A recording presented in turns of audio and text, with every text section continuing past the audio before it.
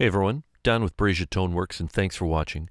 Today's video is a correction video for one that was done earlier by me with dual humbuckers, master volume, master tone, and some coil splits. Inadvertently, I had shown the coil splits wired wrong, so I'm going to correct it in this video here. Okay, starting out, we have our standard components, 2 humbuckers. We are going to need 4 wire humbuckers. We cannot do this with just 2 wire humbuckers. We've got our 2 pots. We're going to need a push-pull pot, and we're going to use that on our tone control. We're going to have our 3-way selector switch, obviously our output jack, and a capacitor.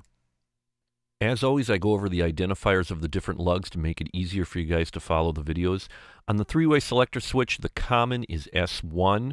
Then on either side, I have an S2 and an S3, and in the center is the grounding lug. For our pot, the normal lugs are L1, 2, and 3. 2 is always obviously in the middle. And for our DP/DT switch, they are A1, 2, and 3, and then B1, 2, 3. Okay, we always start with grounding. I always use the volume pot as my central grounding point. You'll notice that your volume pot always has L3 grounded, so make sure you do that. On our 3-way selector switch, we're going to take a wire from our G lug, which is the grounding lug, and go to the top of that volume pot. We're also going to ground the top of the tone pot back to the volume pot.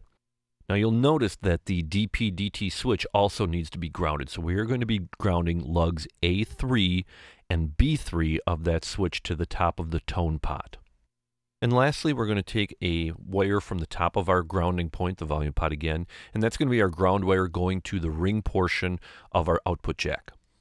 Now since we're here, we're going to finish up the output jack. We're going to take a wire from L2 of the volume pot and go to the tip portion of the output jack.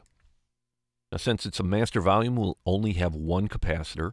We're going to take one end of the capacitor and ground it to the top of the tone pot. And the other end, that lead is going to go to L2 of the tone pot.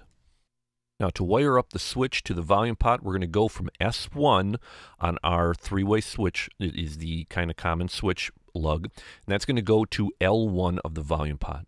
Then we're going to take a jumper from L1 to L3 of the tone pot. And remember, the tone pots and the volume pot are inverted here, but the numbering scheme that I use is the same. So L3 is really what you're connecting to on the tone pot, and L1 on the volume pot. Now it's time to wire up the pickups. I always use the Seymour Duncan wire color codes in my drawings. If you have a different manufacturer, you need to convert the wire color codes for your pickups to the ones I use from Seymour Duncan. So, starting with the neck pickup, we're going to take the hot or the black wire and we're going to go to S3 of our 3-way selector switch. The green and the bare are our ground wires, so those will go to the top of our volume pot. The red and the white are our coil splits, so we're going to put those, in this case, we're going to go to B2 on that DP/DT switch that's off of the tone pot. Now the bridge pickup is going to be pretty similar. We're going to take the hot and we're going to go to S2 on our 3-way selector switch.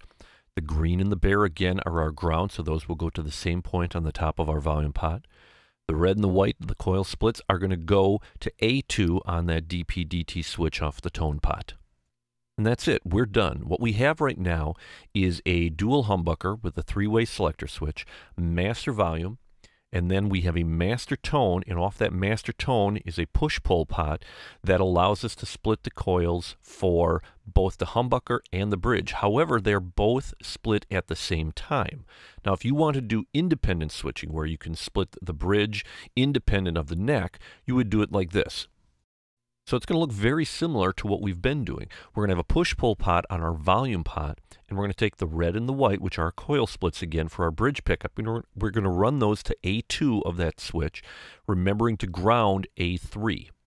Now what this does is it allows you to split the bridge pickup independently from the neck pickup. Well, there you go. Hopefully this has cleared up some of the issues that arose from my previous video where I had the coil splits wrong. Again, it's a very simple mod allowing you to decide if you want to split those humbuckers together or if you want to split them independently. I appreciate you guys watching. If you do have any questions on this or any of my other videos, please email me at braziertoneworks@gmail.com. And remember, tone, it's not just a knob, it's sound advice. Thanks.